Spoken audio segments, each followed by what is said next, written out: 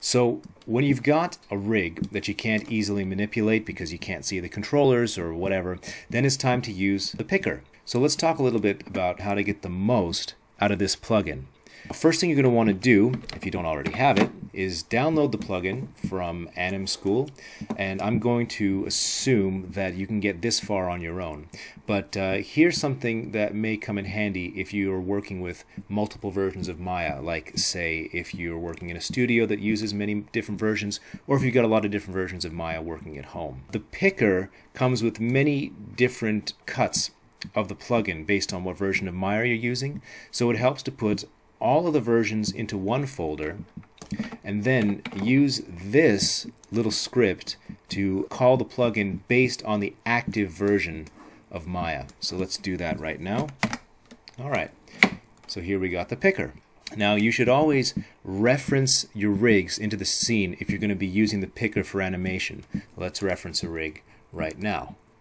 The first thing that I want to do is create a background image for my picker, so I'm going to use the snipping tool. If you don't already have this pegged to your toolbar, you can just find it by going to the search menu and typing in snip. This is a really useful one which most of you will probably already know about. Alright, so let's grab that and let's save this somewhere into our rig directory. Save the image and I'll just pull it into the picker under picker, change the background. Alright, now we're ready to start adding some buttons to the picker. Select your controllers in a row, 1, 2, 3, like this, and then what you can do is right click in the picker and hit add many buttons, and then you can click and drag and lay them out just like that. You can see how that works. It's easy. You'll have to take some time laying out all of your control objects, but you put a little time into it up front and you'll save a lot of time in the long run. Let's say you got a rig where for some ass backwards reason they've separated the translate and rotate controllers into two separate objects, like this example here. Let's give sanity a try and create one button for these two controllers. I'm going to select the two controllers and over here I'm going to go create add one button, and that's created one button that allows me to essentially treat both of these objects as one, so I only have to select one thing instead of selecting two while you're animating. Similarly, you can group controllers into single buttons, say all the finger bones of one finger or the whole rig. Any selection set that you want to make can become a single button easily by just selecting it and hitting add one button. And you'll notice that the single object controllers are squares and the multi-object buttons are round.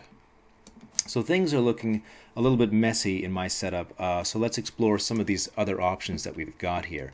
You can see that you can change the colors pretty easily, and if you want to move your buttons around, just clicking on it will select the object, but if you want to mess with them, hold down Control and then you can move your buttons around. Now I could hand align all of these, but there's a great option you've got in here. I'm going to select all these guys and open this one up, and under buttons you see you've got align horizontally, align vertically, and distribute. So these work pretty much as you'd expect them to work. The one thing that I should mention about this is that it has a tendency to bug up if you align buttons and then immediately undo. So if you align things in the wrong direction, say I want to align vertically but I do horizontally instead, if I go up here and hit undo, see, I can't get it back. So it's a good idea to save your picker layout every once in a while. It's real easy, just go to File, Save As. As long as we've got the file menu open, let's run through some of the functions. So new, open, save as, and save and rename tab, all pretty self-explanatory. Same deal with edit, copy, and paste. Hide toolbox, this one hides this guy down here.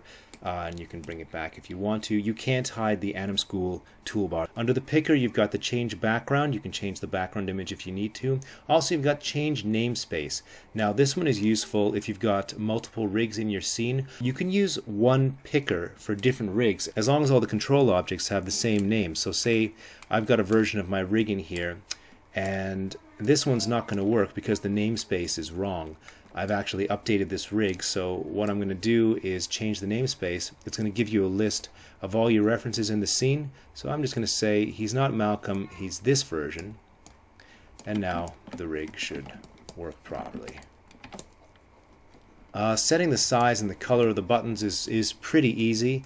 Just by clicking on them will only let you select them, but if you want to actually edit one of the buttons, it's Control click, then you can drag it around. You can pan and zoom around the picker just like any other panel, and if you want to center the view, just hit F to frame it. For me, the best thing about the picker is it's a quick and easy way to create control panels.